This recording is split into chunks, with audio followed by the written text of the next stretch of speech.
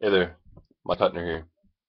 I'm making this video today because this whole idea of humans being just a computer simulation, not just humans, but the entire universe being a computer simulation, is something that has been gaining popularity lately. And I mean, it's been published on Yahoo. A bunch of different very popular internet websites have been publishing an article about um, this notion that scientists have come up with a way to test whether or not we are living in a computer simulation. And rather than look at the tests, I wanted to look at the actual theory itself. And so I went to the source of this theory, which is he's a man. I think he's a professor at Oxford. His name is Nick Bostrom. And he published this paper called "Are You Living in a Simulation?" And it's at simulation-argument.com/simulation.html. I'll link it in the bottom. But so here's my critique on it. He starts the paper saying, quote, "Many works of science fiction, as well as some forecasts by serious technologists and futurologists, predict that enormous amounts of computing power will be available in the future."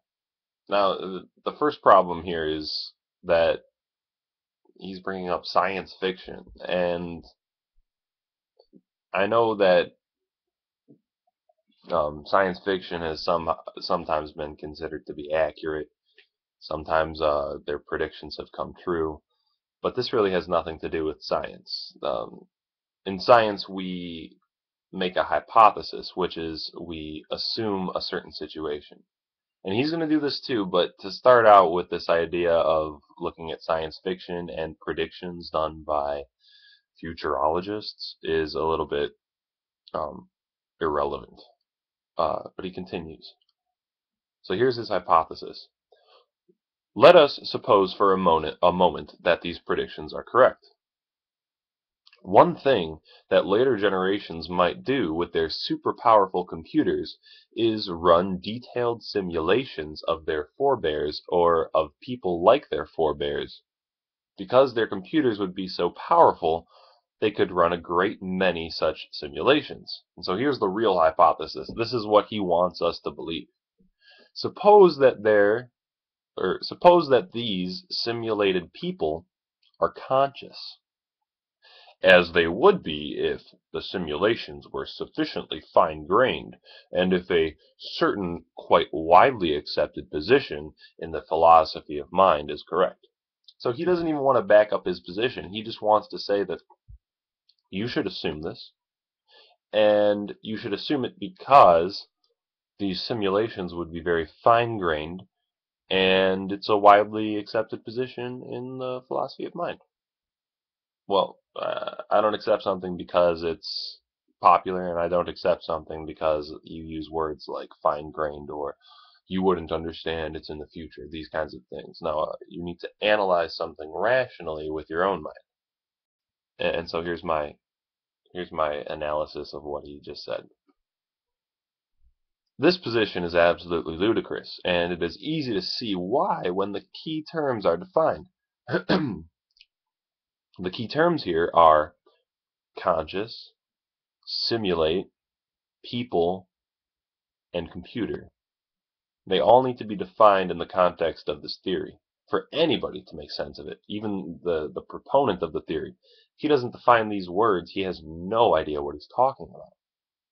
However, Nick Bostrom, the writer of this theory, leaves these terms ambiguous in order to subtly get you to use your imagination to fill in the blanks.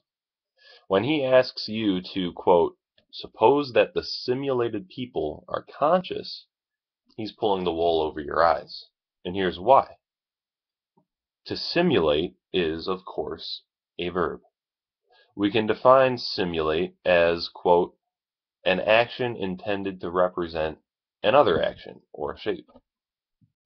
Rationally, quote, simulated people is a package deal. Simulated people is a phrase representing the process being performed by the computer. The computer here is an object. Since it's a process, simulated people is a concept. We use the term simulation or simulated people as a noun to efficiently communicate the entire process or verb as a conceptual whole, and it's easy enough to understand when that's made explicit. Yet this sort of quick and dirty talk makes it easy for them to then attribute actions to the new noun that they invented, even though that noun does not represent an object, but rather another action. This is called the fallacy of misplaced concreteness, the reification of a concept, and it is entirely irrational. It's a fundamental error. So let me expand here. Only objects, that which has shape, can act, can be conscious, can simulate, etc. The proponent of this theory specifies that computers are the objects doing the simulating, but then they subtly switch the acting object. They switch that acting object from the computers to people, to the phrase simulated people. They go from computers, which is an actual object that can perform actions, to simulated people, which is a pseudo-object, a placeholder that we use to make talking about a process or a verb easier. Simulated people is not itself an object. However, continuing on though, pursuant to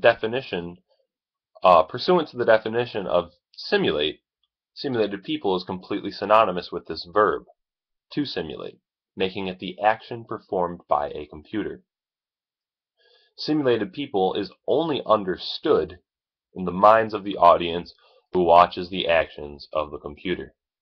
The, quote, people here, the simulation, does not become an object, no matter how fine-grained it is. Therefore, the notion that the simulated people are conscious is entirely irrational because it ascribes another action, consciousness, to the concept of the simulated people. It treats the concept as an actor, committing the fallacy of misplaced concreteness. Only objects can act in a scientific theory. Processes like simulations can never perform any actions like being conscious. The entire simulation theory therefore follows as incoherent due to this faulty hypothesis. I hope you enjoyed this video, and I hope you understand the errors in this theory of simulation now a little bit more clearly.